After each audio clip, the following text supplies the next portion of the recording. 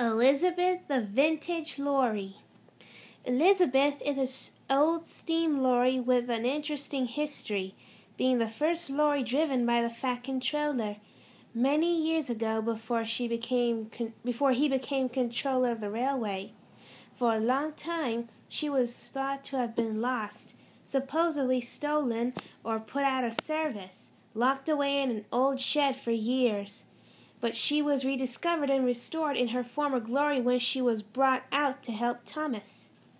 She can be very proud and stubborn at times, but can move great loads in nimble timing, and has proven to be a great friend of the engines on the Fat Controller's railway, as well as the Thin Controller's railway too, where she makes frequent trips to the slate mines.